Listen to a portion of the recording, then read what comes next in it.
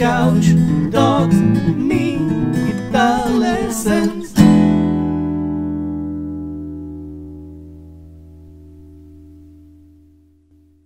Hey there, LickNRiffers, how are you doing? Welcome to another awesome lesson right here on LickNRiff, and in this video I'll show you how you, yourself, can create and even improvise an old-school detective-style blues with a descending bass line. The descending bass line would be E, E-flat, D, D-flat, C, B, and back to E.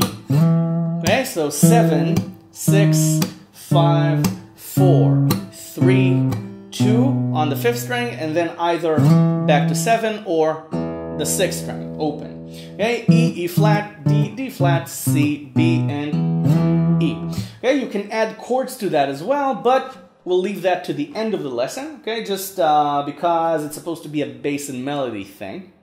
And for the solo, on top of that, I'll show you how to tie it together in a moment. It's easier than you think.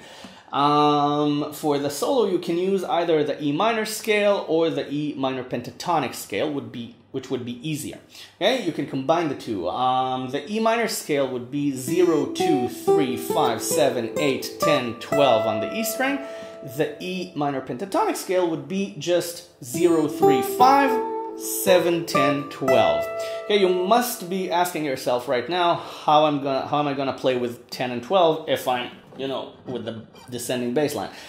The answer is simple. You can do the same bass line on the 6th string with 12, 11, 10, 9, 8, 7, and 0. So you can do that if you like. But we'll start with the previous one, and then we'll see what we can do with the high notes.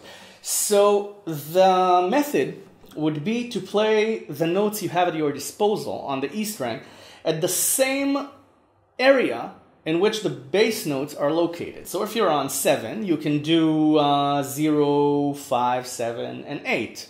Okay, something like this. Okay? And then play the bass note. Then you can continue the descending bass line. Okay? And just, you know, build a very, very simple lick and put the bass notes on the beats. Now, you can complicate it, but I don't recommend it. It's supposed to be a very atmospheric thing, something like this.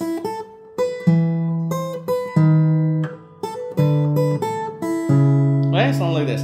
I just played 5, 7, and 8, okay, and the open E string with the descending bass line.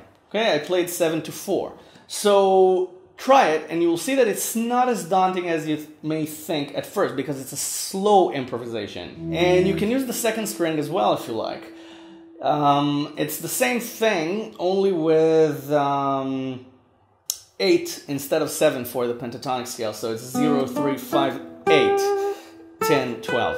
Okay, so if you want to play the bass line on 12, you can do, okay, something like this. Okay, so, okay, and just play 12, 11, 10. And I was just playing strings 1 and 2 on 12 and 10, randomly. And then you can go back to C and B here. Okay? I was playing 3 on the 2nd string and the open E string, just rhythmically. Okay, and you can slide 3 to 5 and play the open E string with it at the end. So again, keep it simple. No reason to complicate it. It's supposed to be a fun exercise.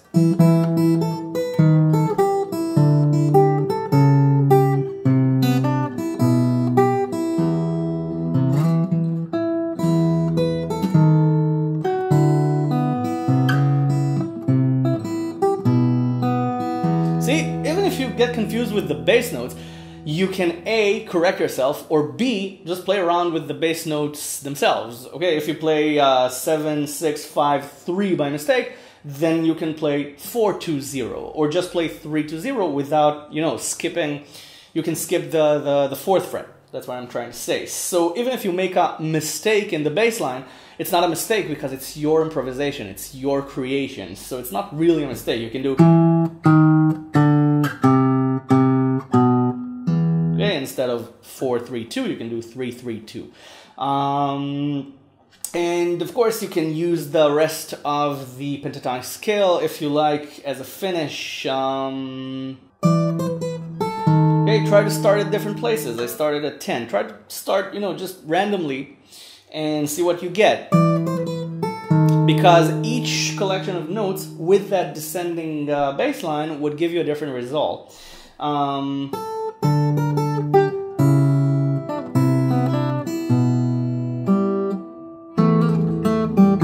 Yeah, you can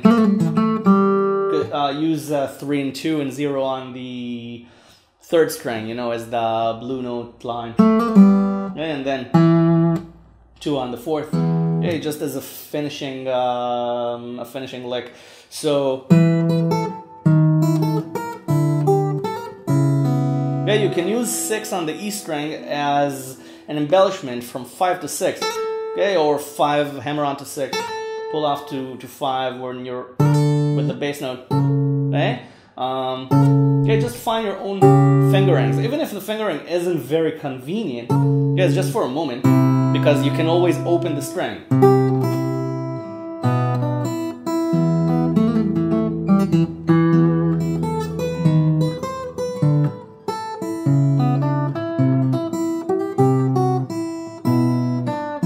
Okay? And you can also variate on this, of course. You can create your own variations. You can prolong the bass line. You can shorten it. And of course, don't forget you have it on the 6th string.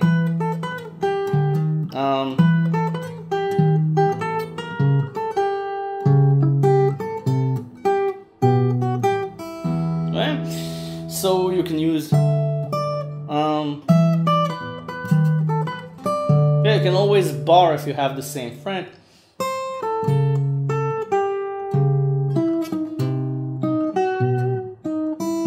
Yeah, you can utilize your mistakes, because mistakes would kind of create tension here, because this wasn't really a mistake, because with B it created an augmented sound. Okay, I didn't do it on purpose, but it did create an augmented sound. So even if you play the wrong note, it might fall at the exact right timing with the descending bass line, okay, and create a diminished sound or an augmented sound. So if you make a mistake, just keep playing and it might solve itself. So what about chords?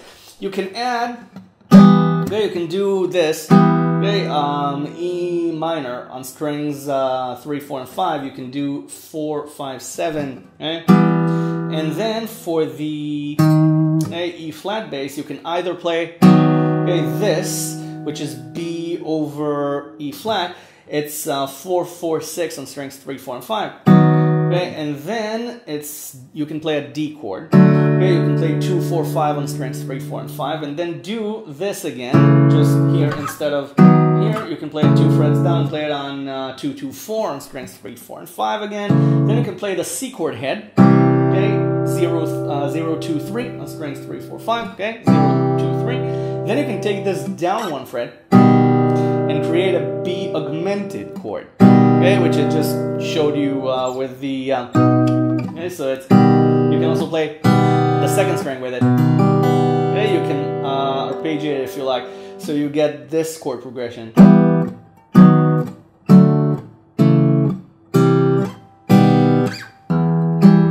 Okay, back to E minor. Or you can add a diminished chord, only if you like to.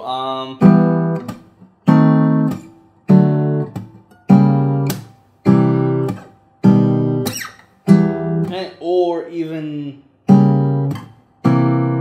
yeah, you can play the C7 there.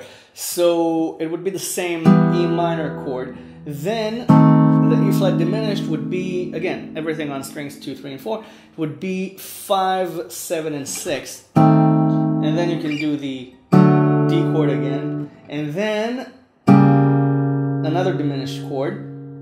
Granted, this doesn't sound as good as the previous one, so you can do this one I showed you before, but you can do a variation. You can play,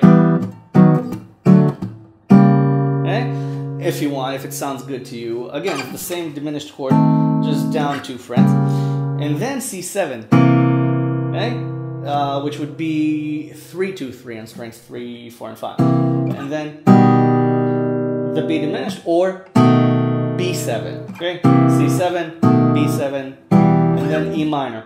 You can also, of course, play E minor. But the real trick would be to play the solo with this. So I'll show you an example if I can. Okay, you can play just strings 5 and 4. Okay, so for the E minor, it would be 5 and 7 on strings 5 and 4. Then it goes 1 fret down. Okay, and then it would be 4 and 5 for D. And then it would be 2 and 4. Okay, and then the C chord head. And then you just take this down. So that would be a real challenge, to try and improvise with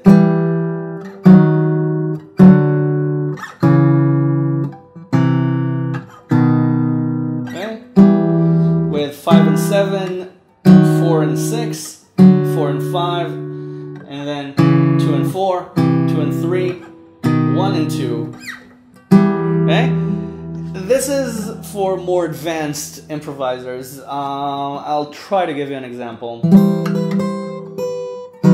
Okay? You can use your pinky. Okay?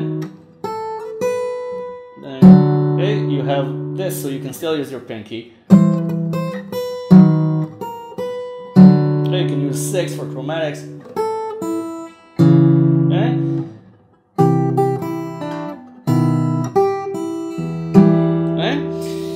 You have to be really aware of where you are and what options you have at your disposal, but let's go back to the simpler type of playing. I'll give you one last example, which would probably sound like the rest of them because it's a very confined type of improvisation, which is exactly the point.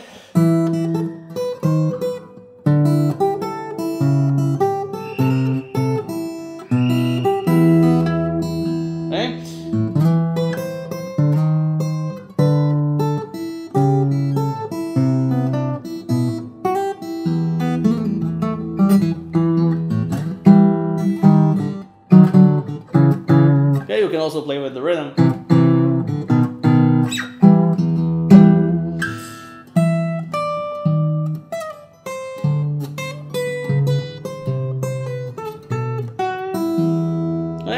You can, do random moves around the pentatonic scale, and as long as the bass keeps moving, you're gonna end up fine. You're gonna end up with something really interesting. Probably more interesting than this even. So subscribe to my channel if you haven't already. There's a ton of lessons here and everything is for free, of course. So why not subscribe and join the LickNRiff community. However, if you like to give something back, then there's a Patreon page. The link is below in the description, and I thank you. I thank you in advance for your generosity. Anything you'd like to give back is fine. And it all goes right back into your guitar education, into these lessons. So I'll see you in the next one, and you go improvise. Bye for now. Enjoy. Thanks for watching.